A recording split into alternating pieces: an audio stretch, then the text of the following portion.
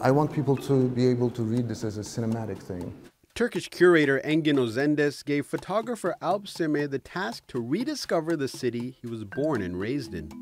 It was kind of challenging because the other guys and girls, they didn't, the real challenge was for them because one of them had to go to Cyprus for only one day. He had just one day to do the whole thing. And they're giving me Istanbul, which is like my backyard.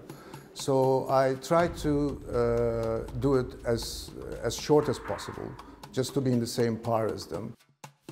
He was one of 10 Turkish photographers chosen to reimagine the first known group photography trip from 1839, spanning several European and Asian cities. There was an announcement exactly 180 years ago in France by the Academy of Sciences about the discovery of photography. 2.5 months later, 3 artists set sail from Marseille to travel around the Mediterranean. They arrived at Alexandria, took a journey in the Middle East, and from Beirut, they went on sailing again. They went to Izmir, Çanakkale, and Istanbul from there. I've had this idea that urged me to question, why shouldn't we do a similar journey? So she recruited 10 of her photographer friends, all with different shooting styles, and sent them to 31 different locations.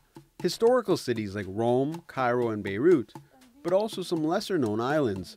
Lalaper Aytek went to a very small Greek island called Syros, mainly used as a summer home. I haven't heard it, even the name of this island. It was a small island, but I really feel engaged with my soul, with my heart, the people that I have met.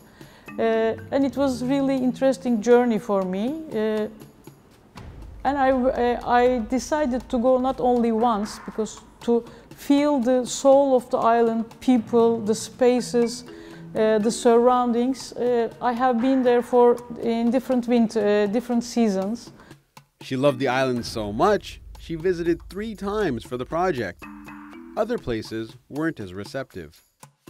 Considering the technological advancements the world has seen in the 180 years since the first group photography trip, one could assume this contemporary effort would be much easier to put together than its predecessor. Not necessarily the case, says the curator. Due to the current political climate, renowned Turkish photographer Coşkun Aral had difficulty entering the Palestinian territories and Syria. He sent me photos of the situation at the Gaza border and said it's just impossible. He couldn't go to Damascus, so only these 2 locations were not photographed for this exhibition. But we used the photographs from his previous visits. Imagine, 180 years ago, those Frenchmen were welcomed by the local authorities with gratitude. This wasn't the case anymore. This is a rolling. Still, the participants were happy with the results. Sime says there's just something about photography that lures people in. Those guys had very little equipment, but they were addicted. You know, they just couldn't stop it, but travel the whole world and, you know, go after it. So they're not any different than everybody taking photographs nowadays. In this day and age where a smartphone allows you to virtually travel the world from your fingertips, these photographers say this exhibition is a contemporary way for them to pay homage to the early photographers. Aadel Haleem, TRT World, Istanbul.